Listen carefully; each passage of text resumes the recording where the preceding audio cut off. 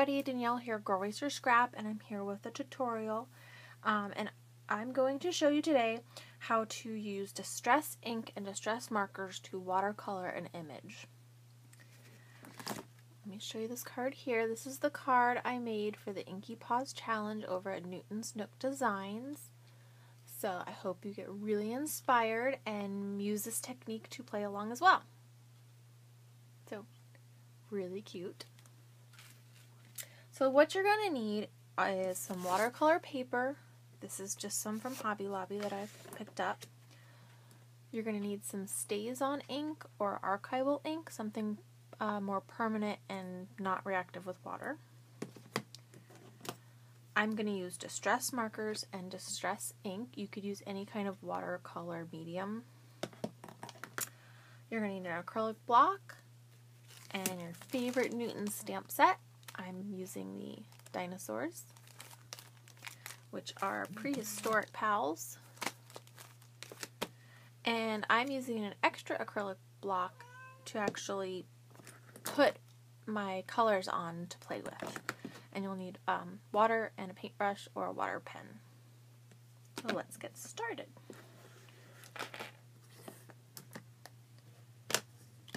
So we're going to go ahead and use our Stays-On ink. And we're going to stamp him up real quick. I'm going to quickly stamp him down.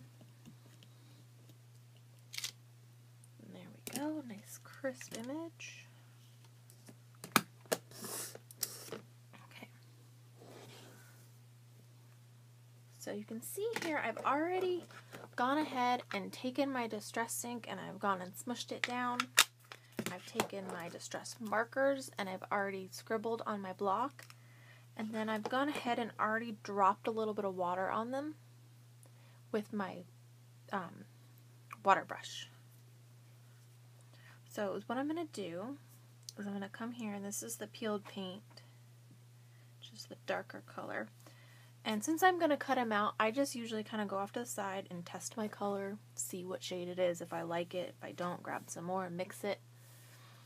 And I'm just going to go in here and I'm going to color. I'm not going to put too much water down.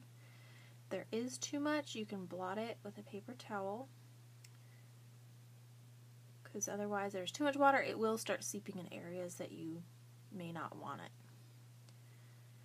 Being this guy is going to be pretty much all the same similar shades, it's okay because I'll go over with a darker color.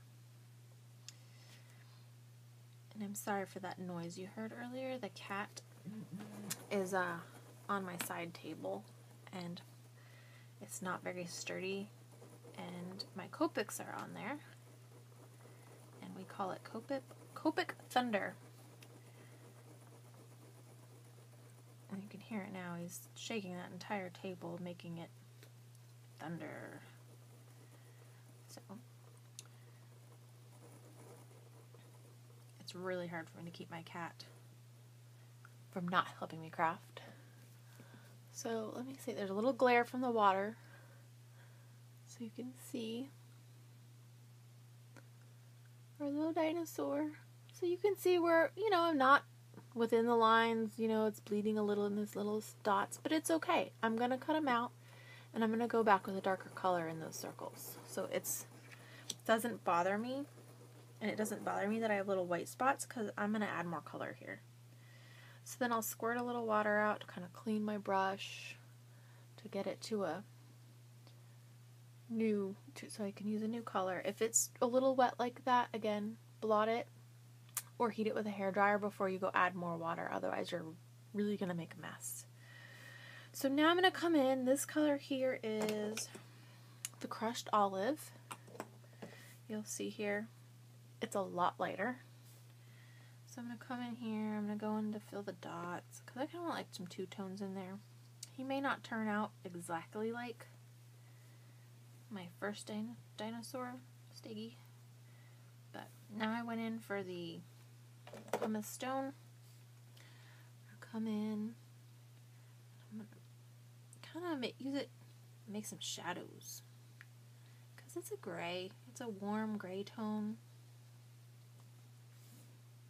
And if you need more, go ahead and just scribble some more on your block. You could also, if you had a Tim Holtz mat, you can use that and, you know, go right on the mat instead of using a block. But I did not put my mat down before I started. But I'm okay with that. And you can mix these colors. So if this was a little too gray, maybe you just wanted to darken a green, you can go ahead and mix these. So I'm going to take the pumice stone and this darker peeled paint and move them over. Make a new color combo. I'm going to test it out. So you can see it's more of a little muddled kind of gray. So I'm going to come in here. Say, maybe I don't even want that. Maybe let's add some brown. This is what, vintage photo. I'm just going to scratch it there. Pick some of that up. I didn't even clean my brush. I'm okay with that. So let's mix these two together right here a little bit.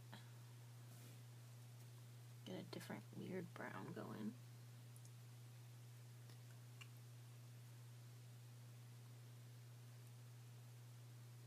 Alright, so I think I'm getting a little too much water. So I'm going to go ahead and heat this. Just my trusty heat gun. It will go pretty quickly.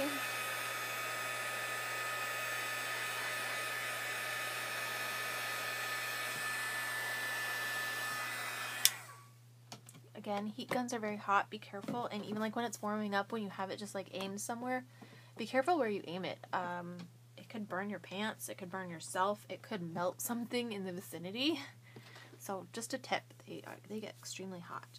So now I dried that so you can see there's no puddled water now. So now I can go and add more color without it bleeding out. You can see this looks kind of like a mess right now, but it's watercolor. It's okay. So I'm going to come in. I'm just going to keep going. Add some more layers.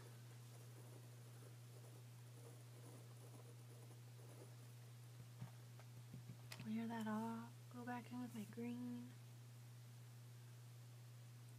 Come in, kind of fill my little gaps up. Soften up.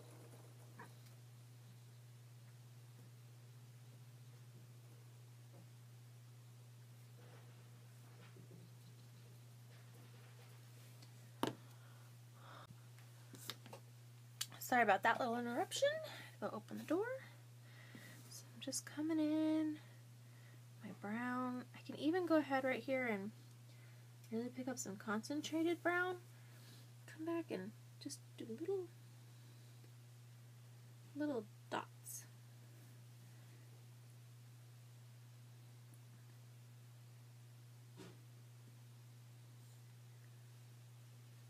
And I think these little dots really make the dinosaur kind of stand out. And what I do is either let this dry or hit it with the heat gun so those dots stay like uniform and small.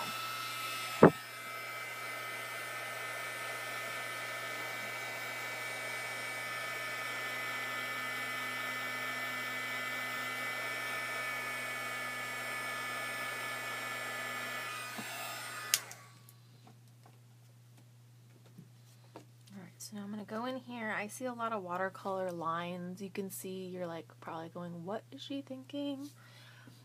But now I'm going to come in here. I'm just going to try and blend these out with just straight up water. That's the only thing about watercoloring is that when you start to mix colors, you're going to get some harsh lines. But that's kind of what watercolor is all about. So I'm just going to come in here. I'm going to try and stay away from my little dots the best I can. But some of these like bigger ones, I'm going to try and blend these out a little bit. So like here.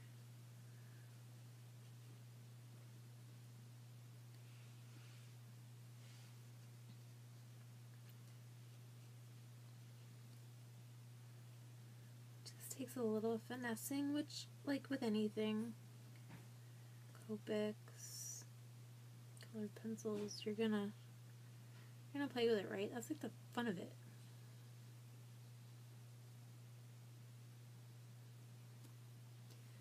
And if you have too much water, just kind of blot it out.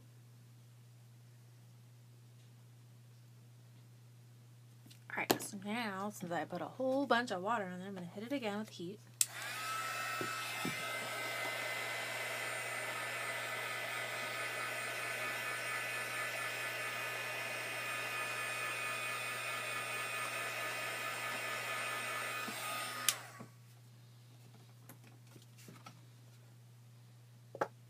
You can see there, I'm sorry, I was looking at it myself, not realizing I wasn't in frame.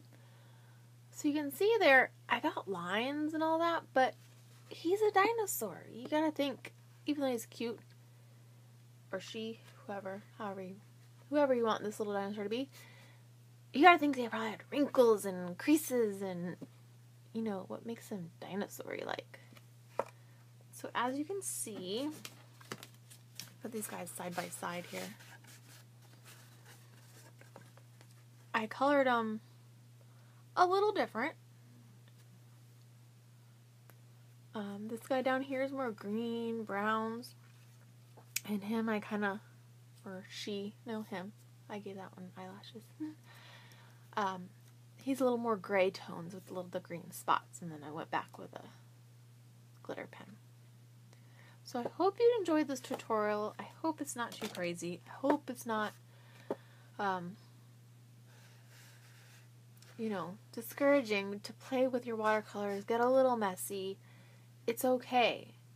I mean, that's what watercolor is supposed to look like.